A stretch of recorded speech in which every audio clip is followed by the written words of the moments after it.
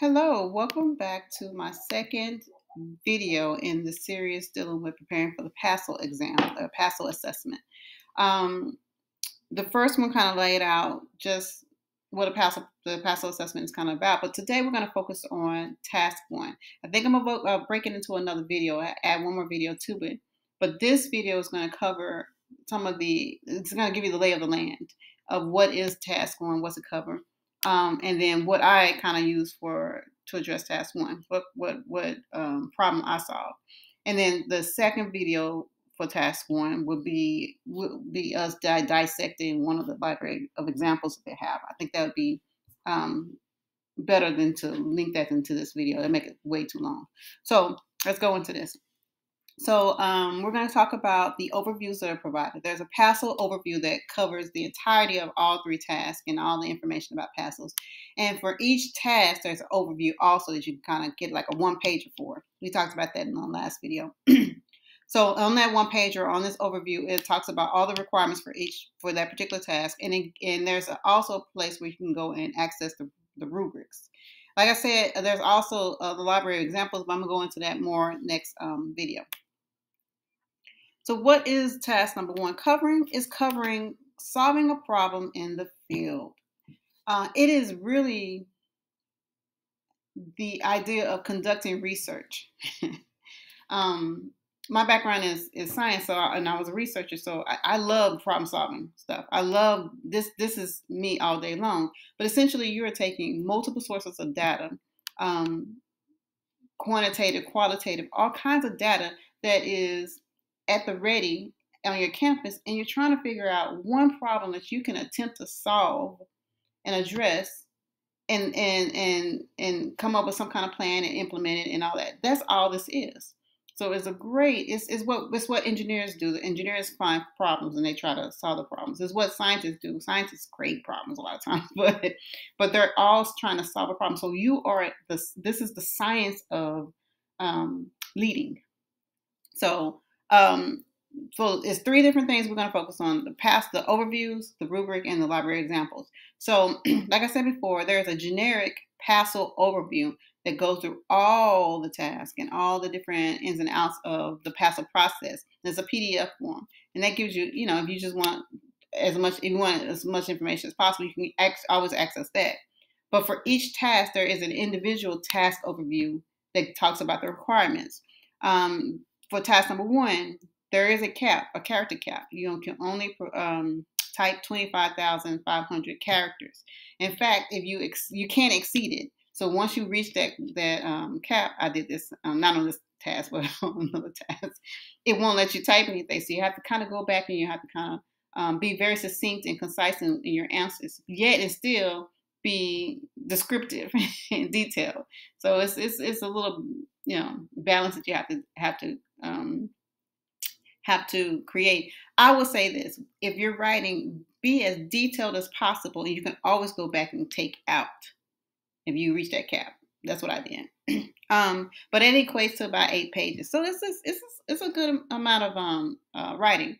Like I said before, when I first heard that we had to do this portfolio in addition to the actual test, I felt so overwhelmed because I was like, because it's like 5 years of me in school, getting these various masters, and then I had to do this also. So it was craziness, and I was exhausted. And I thought it was going to be like an essay format, but it's not. Like I said before, it's a question. I view it as a question and answering session, and the way they do it is there's 4 different steps for each one of the tests. Except I think the fifth one has 5, or the third one has 5 steps. And what they do is they break down the steps into text boxes. So some of the steps they have 1 text box, but some of the steps you have 2 text boxes for. And then they have a guiding prompt that's asking a question, and you're trying to solve the question. They provide you kind of prompts to help you solve the question that they're addressing here. Okay, that is covered in that step. And then totaling for the entirety of the task one, you have about 7 artifacts that you have to attach, and the artifacts are varied. I have kind of some information down here about the artifacts. like some longitudinal data. They have they want your research. Where are you getting your research and stuff from? Because remember, at the end of the day, this is a problem, and you have to do research. It's like you're a scientist. What are your pages? Your plan? A few pages from your plan, your timeline, how you're communicating with stakeholders. This could be emails or flyers or stuff like that. Artifacts. So represent a page on an artifact of your choice that represents anything that is pertinent to how you're addressing your stakeholders, and then your student work. This one requires some student work. So remember, I said that permission forms are you should get permission forms for anything that from any work from a student or any work from a colleague. Just automatically have them sign a permissions form. Okay, so those are some of the artifacts. Now, the rubric. Every task has a rubric. Click. There you go. So the rubric has like 4 different levels. Now, when I look at rubric, I jump to what's the maximum score. So whatever the level with the maximum score. So in this case, it's a score of 4. And I always look and read through what the rubric says, and we'll do this. But then I look at the previous level, and I look to see, I compare and contrast, and I try to find what differentiates the 4th level, or that level that attain the level I want to attain from the previous level. And then this is what I noted in this with respect to task 1. They focus on the evidence and they focus on the plan. And the vocabulary or the verbs that are different from plan 3 to plan 4. Plan 4 talks about the evidence being extensive, the evidence being insightful, the evidence being significant, the evidence being thorough, the evidence being tightly connected throughout the response. So the evidence is your artifacts, and it's also your commentary that is justifying justifying your claim. So you have to make sure that you are very insightful in what you're presenting. The plan itself has to also be extensive. It should be substantive. It can't be superficial. It needs to be thoroughly thought out. It needs to be detailed, and it has to be in depth. There's a difference between a shoddy plan and there's a difference between a well thought out plan. It doesn't mean that it's going to work. It just means that you put some thought into it. You've involved some other people in the plan. And we know the difference. We who've been in education, we could tell when the plan is just like they just thought of it the day before and they wrote it out. That's not what they're looking for here. Remember, this assessment costs a lot of money. Do not produce shoddy work or try to push shoddy work off on this assessment. Do your best. Make sure your plans are thorough and well thought out. And that's what you sell to the graders of this assessment, okay? Last but not least, the library of examples. They have, for each task and each step, actually for each text box, they have 2 examples. They have an example of a person who met or exceeded the standard, and they have an example of someone who did not meet the standard. I kind of like this. And as I said in the last video, I like reading these because I realized people don't write that well these days. And when I was reading them, I was like, well, if this is one that met or exceeded standards, the level, that means their writing is not that great. So I just have to make sure that I just kind of explain myself. It's literally like a question and answer. Be as thorough in my explanation as possible, because they're not looking for you to be poets and, you're not Keats. I don't know why I thought of Keats, but I'm reading Stephen King, not Stephen King. You don't have to be those people. You don't have to be a novelist. All you have to do is just be able to make a claim, provide your evidence, clearly explain your evidence, and then kind of merge it together and make sure that you can kind of solidify everything. It's not as hard as we make it, okay? But these are the main things that that I focused on when I went and started preparing for the PASL task 1. So I'm going to go to the website. Remember, I can never remember the actual website. I know it's through ETS. So all I do is put PASL in the search engine, and it's going to bring it up. It was typically the first one that comes up. So the sources, for today, our purposes today, these are the things that we're going to, we moved. Okay, it messed me up. This is not the correct thing. I want to go back, clear screen. There you go. This task requirements, prepare in buildings and submitting your tasks. These are the areas in which we will focus on, because this is where your information about your writing and all that. And you can go from one to the next because they just kind of go, it's the same information. Some of them have some more thorough information. So right now we're going to go to task requirements. And on this page, task requirements, you will find right here, you'll find, like I said the previous time, your handbook is here. You'll find your overview, PASL overview document. That's a PDF I mentioned that has all of the information on it. And then for each task 1, task 2, task 3 is going to have task 1 requirements. And then these are your 1 pages. And then it has a task 1 rubric. Task 2 requirements, task 2 rubric, task 3, so forth. But let's click on this overview, PASL overview real quick.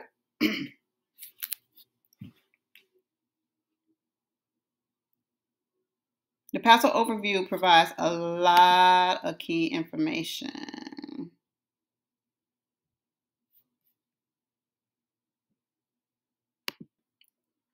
Okay, so here's the PASL overview.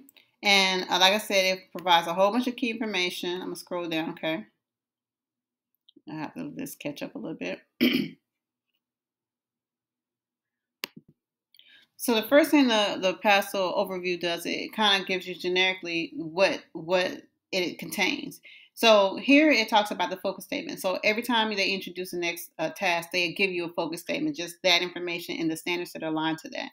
And then I guess this was used as in the presentation. I don't read that over there. But for the task number 1, problem solving the field, you will be demonstrate your ability to address and resolve a significant problem challenging your school that influences instructional practice and student learning. I cannot emphasize to you enough that the key thing that you have to make sure you always focus on is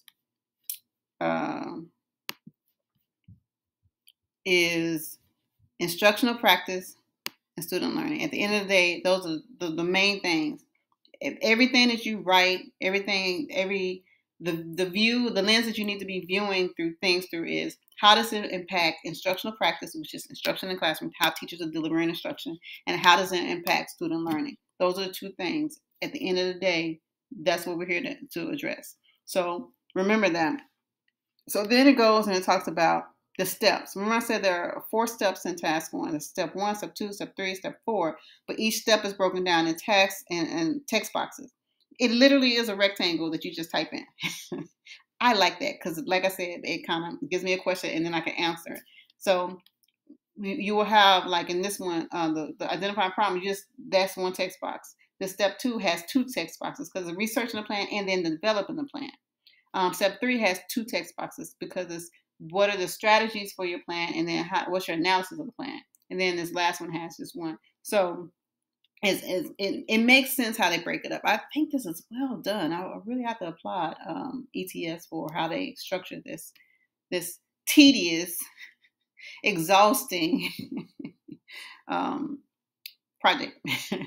Okay, so here, this is like the rubric. Every one of the rubric is going to look essentially like this. And remember I said it has a score from 1 to 4. I only, I promise you, I only focus on score number 4 because I don't care about the rest.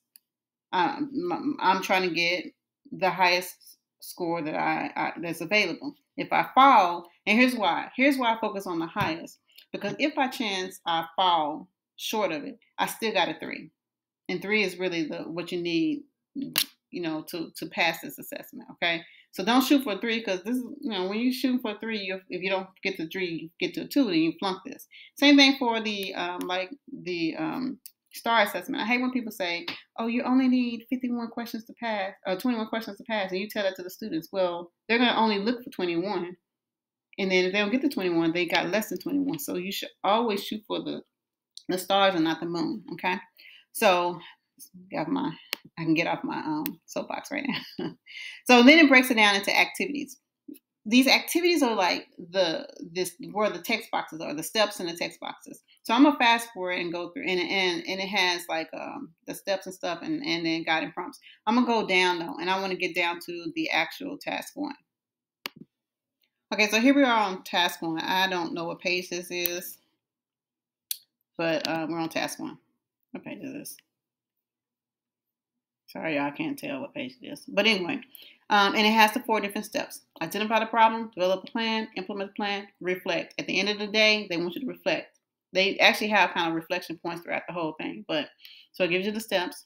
It gives you the artifacts that we just discussed. It tells you the maximum amount of pages you can provide for any artifact and where they are located within the writing. It talks about the character count. Well, okay, so I didn't talk about this. For every one of the tasks, there's going to be a contextual information that's needed to be provided beforehand. I'm not going to talk about that until after I talk about the tasks, because that's what I did. I didn't even touch them until I finished my task. So I'll come back and talk about this in a later video, okay? And then it goes into the activities for text box 1. Okay, so step 1 deals with identifying the problem. And the activity is, in collaboration with your supervising building administrator, identify one significant problem connected to the school and or school community. And then you do these things. So you have to identify something in collaboration. But when they say collaboration, you still have to be point person. Remember that. It can't be that you're just executing someone else's plan. It has to be a plan that you helped to develop, like you were significantly involved in the development of it. So you have to do this with that plan. You have to describe the impact that the problem has on instructional practice and student learning. Remember, at the end of the day, those 2 things are the key. Use and explain how longitudinal data support your choice. So they say longitudinal data because longitudinal means within that year typically, or it's variations in how you can look at longitudinal data, but it's within that kind of like a year. But you can also have it with longitudinal data can be specific to a one grade level, like you following that grade level. But anyway, just data. Describe the expected result if the problem challenge is addressed and how the change will affect instructional practice and student learning. Once again, we'll go back to how this is going to affect the instructional practice. How is it affecting student learning? So those are the overall arches of what you're trying to accomplish in this, what you're going to write. But to help you out, they provide these guiding prompts. I love these guiding prompts. And I like this, the way they have this highlighted. This is not me highlighting.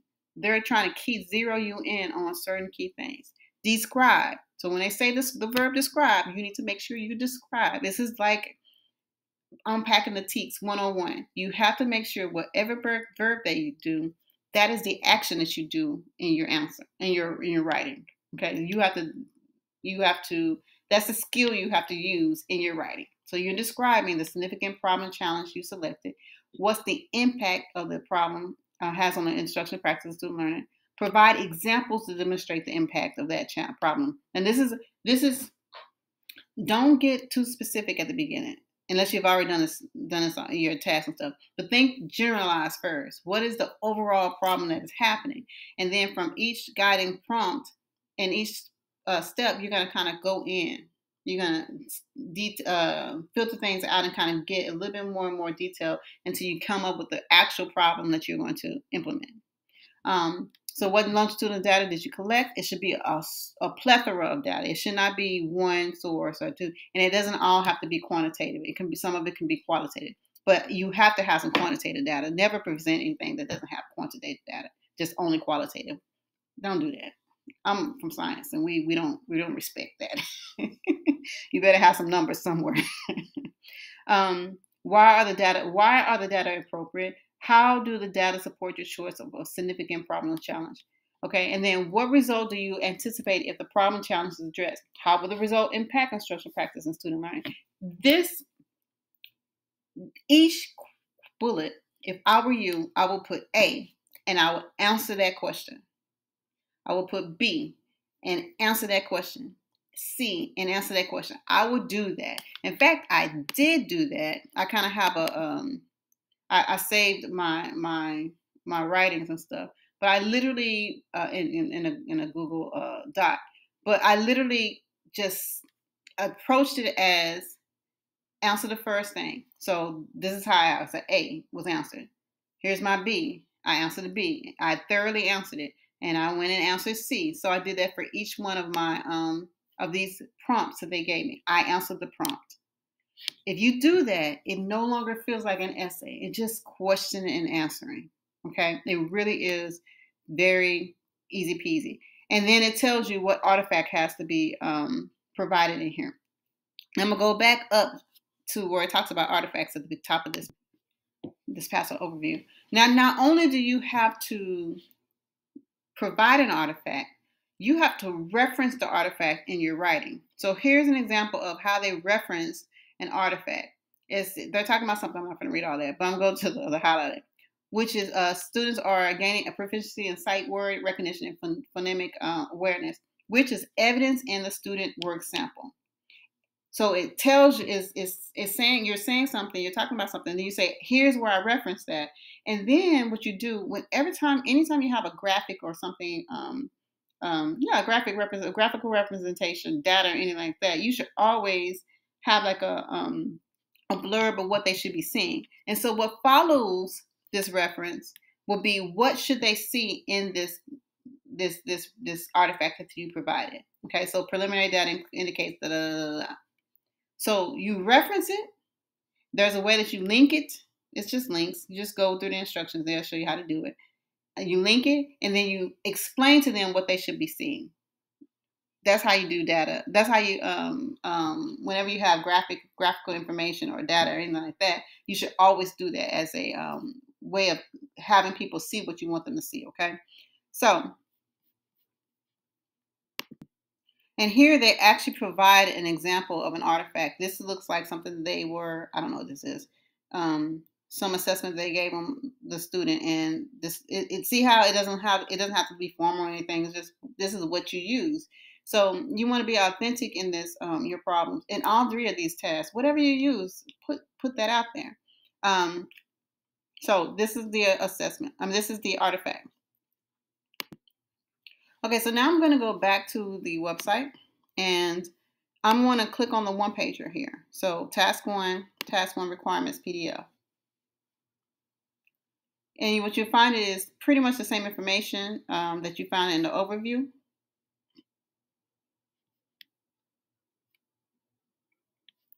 But it's only this task.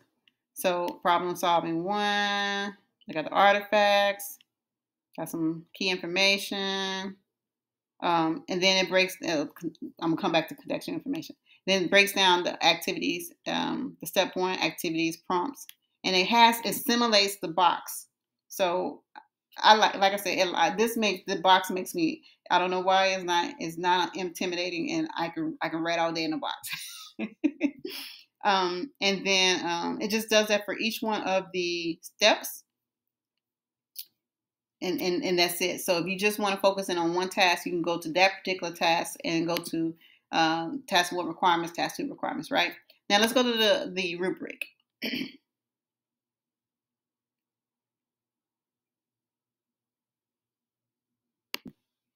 Okay, so here is task one's rubric. I hate that they have all this bolded. I cannot stand how people put everything bolded. If everything's bolded, how do my eyes zero in on anything? Just formatting is really off to me. So I don't look at score one, I look at score four. Because really I'm going to compare and contrast these two scores. Score one, score three, and score four, okay?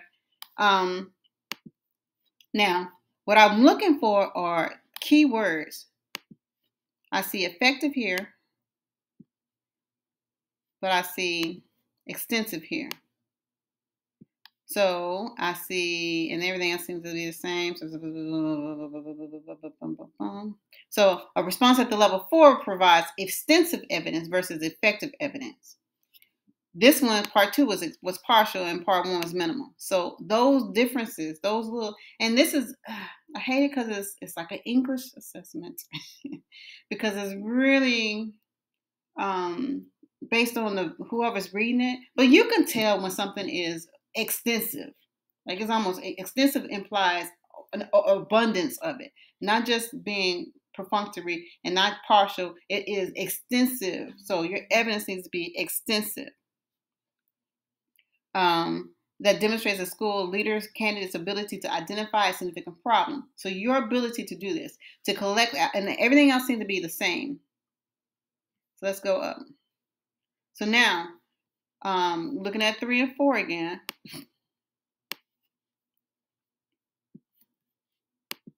Let's look for the keywords. So you can pause your video and then look for the keywords. So I see appropriate here, and I see insightful here. And I like that, at least even though they bolded everything, they did italicize some the words that are different.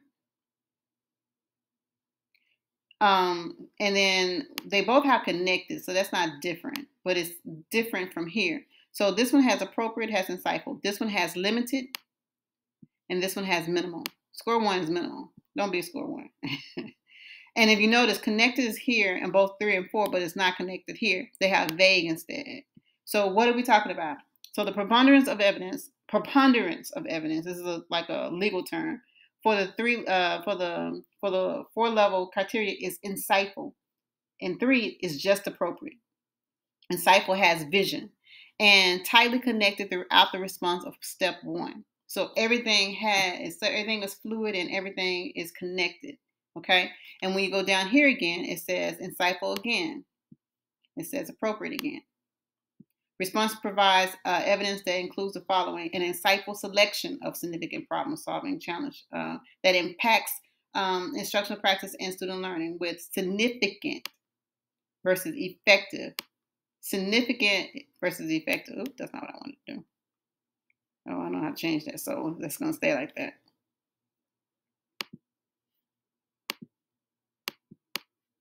Okay. And then examples tightly linked to the impact. So that there you go. And that's for text box number 1. Okay. And then let's go down. Still for continue for text box number 1. Looking at 3. Looking at 4. What do you notice? Extensive versus appropriate again. Extensive is above and beyond. Insightful versus relevant. Relevant is to the point, but insightful is not just to the point, but you have vision. You need to be able to see, like a chess player, see like 2 or 3 steps ahead of you. Significant versus appropriate. So all these things matter. So go back, look at the rubric. What's the difference between an extensive use of longitudinal data? So your use of data is extensive, collected to support the choice of significant problem solving, a problem challenge. An insightful identification of the anticipated results. Not just identifying the results, but you're insightful. You're actually keying in on your third eye to see further down a way what the results can potentially be. Not just one result, but how does it impact multiple things, okay? And it's with a significant identification of the anticipated impact of instructional practice. And at the end of the day, it's about instruction and student learning. So that's text box 1. Now you're going to go through and you're going to do it throughout the entire rubric. I'm not going to do this with you. This is your homework. And because you're making sure before you start writing that you're writing that's in a way that is going to give you your greatest bang for your buck. You don't want to have to do this process again. It's expensive and it's tedious. So try your best to know ahead of the time what's expected of you. So that's the rubric. Okay? So I'm going to go back. So what did I do?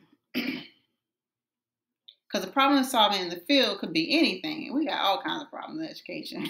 It's more coming. So what did I do? I chose to focus on a campus-wide math intervention plan that was conducted during our advisory time, like a homeroom time, to mitigate learning loss due to COVID pandemic. This is a real thing. It was a real issue. Everyone nationwide, other nations have been impacted by COVID. There has been issues with regard to. So this is what I covered. I covered that, and I did it in steps. I discussed the stuff, identifying the problem, researching a plan, implementing a plan, and then reflecting. Now, my next video, I'm going to go into this, what my plan was, and look at what they provide. I hope this helps.